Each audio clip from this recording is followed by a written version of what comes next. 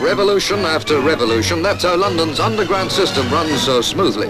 Not much room for improvement, you'll think, until first you study the old methods before seeing the biggest revolution of all, a press-button foolproof control desk.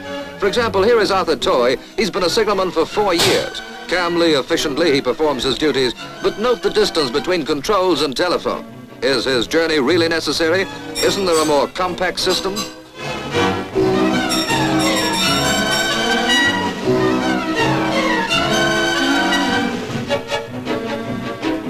Note, too, the brawn needed as well as brains for this work.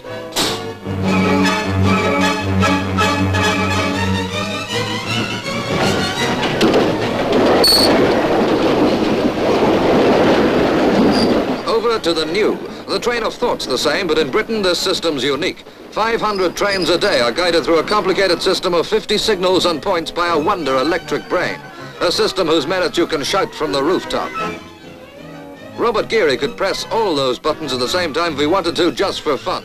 There'd be no danger of a collision, but Geary is not the man to go off the tracks anyway. He too has been a signalman for 4 years, and you can see that from his ever watchful eyes. The control desk can also plan routes in advance. It's indeed a signal honor to our railway engineers.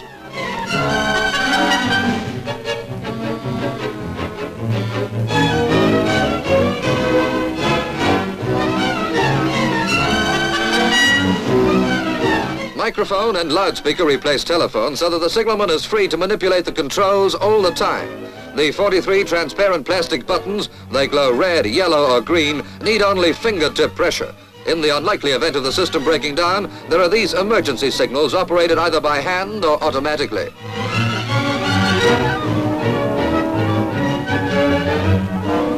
In the relay room, you need to be a bit of a live wire yourself to cope with all those power signal lines.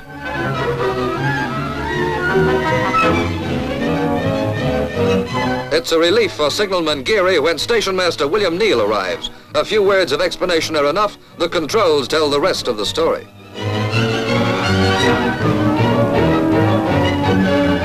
Just for a moment, time on his hands. Yes, everything is perfectly timed here, even to that nice cup of tea.